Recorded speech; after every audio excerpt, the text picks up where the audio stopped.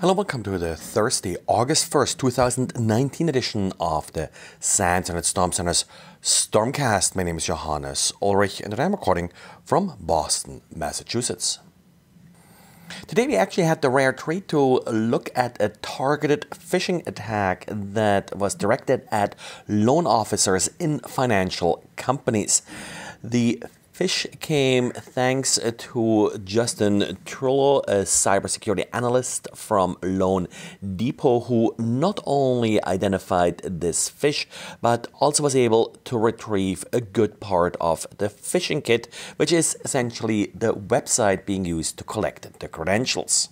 What distinguishes these targeted phishing attacks is that the emails being used here are specifically crafted for the respective industries. In this case, the email claimed to come from a title company and then entice the victim into clicking on a link to download documents.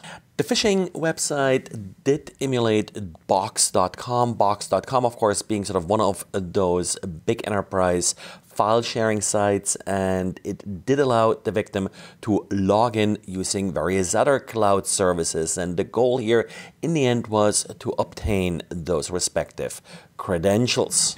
Now, we don't, of course, know for sure what would have happened if one of the Loan Depot loan officers would have fallen for this particular phish, but typically the attacker will collect these credentials to then log into the victim's email account and use it for business email compromise. For example, waiting for someone to ask for wire transfer instructions and then replying with a fake bank account. When you're installing software and hardware in your environment, it all too often does connect back to the particular vendor's network. Now, often this is just to check for updates, for example, but sometimes it also exfiltrates data about the network the system is installed in or the host it is installed on.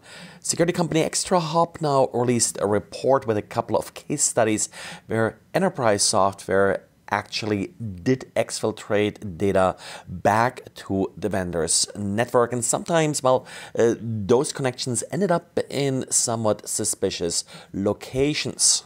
Of course, this is becoming more and more prevalent, in particular with a lot of software solutions that are now processing data in the cloud instead of on the endpoint. This has been an ongoing issue, in particular with mobile devices, of course, where the endpoint processing power is somewhat limited, and tools like, for example, predictive keyboards and such did exfiltrate keystrokes back to the cloud. But now, according to ExtraHop, this particular behavior has also been seen in some enterprise software that is at least reporting statistics about its usage back to the vendor.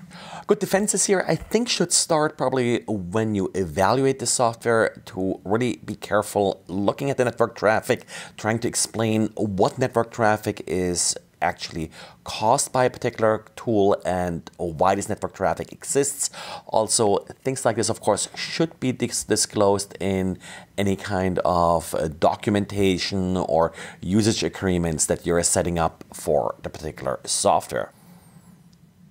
And yesterday I reported about Google Chrome 76 being released and some of the security improvements that have been made in this particular version of Google Chrome, but appears that also one old behavior was actually reintroduced, even though in particular the security community didn't really like it. And that's that Google Chrome will no longer display the www prefix for web servers or the HTTPS protocol. So HTTPS www.sans.org will just be displayed as sans.org. This could, of course, confuse some users. Also, in some cases, can make debugging more difficult if you're trying to communicate with a user whether or not a particular website is reachable. And if you have been in Europe, in particular in England recently, you may have noticed that a lot of people are using contactless payment cards. The way this works is that the credit card has an RFID loop built in, and if you're swiping the card above a terminal, money is automatically deducted without any further user interaction. This is, of course, somewhat dangerous because this sort of enables unintentional payments as you walk past the terminal and the like, but the risk is somewhat limited by limiting these transactions to, for example, £30 in the UK. Well, researchers from Positive Technologies now figured out that these limits can actually be bypassed. What apparently happens is that when you're requesting more than the limit amount from a card, the card will essentially respond with rejecting that particular request. But by intercepting these responses and manipulating it, it is possible to actually trick the payment terminal into approving the payment even without any further user interaction. So no manipulation of the actual payment terminal or the card is required. This is an attack that could be launched essentially by adding a little overlay to the payment terminal. Well, that's it for today. So thanks for listening and talk to you again tomorrow. Bye.